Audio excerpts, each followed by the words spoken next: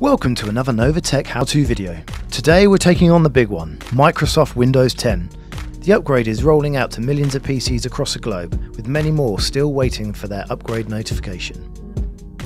You can, however, jump the queue and download and upgrade Windows 10 directly from Microsoft. Before doing so, make sure all of your important information is backed up. Head to the web address on the screen now. Don't worry, there's a link in the description. Here you can install the operating system directly or create your own installation media.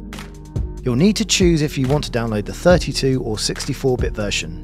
If you're unsure of what you're running, right-click on My Computer and it will be listed under System Type.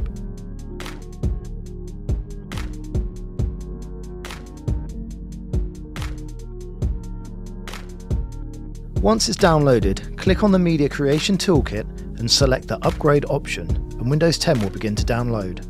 With the upgrade option, you don't need your Microsoft product key. However, if this is a fresh install, you will need that information. Now hang in there, as it will take a good while to download.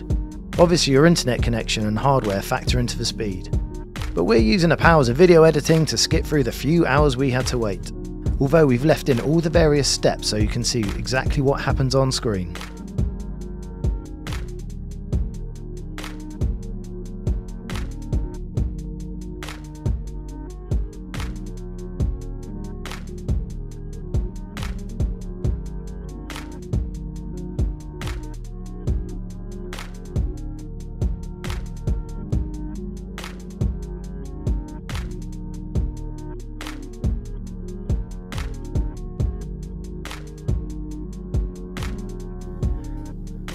Eventually, after a few reboots and upgrades, you'll be presented with a login screen where you can reconnect to the internet, and you're ready to go with a fresh copy of Windows 10. If you install Windows 10 and decide you want to go back to Windows 8.1 or Windows 7, then you can safely restore by going to Settings, Update and Security, and choose the option to go back to Windows 7 or 8.1. We hope this has been useful.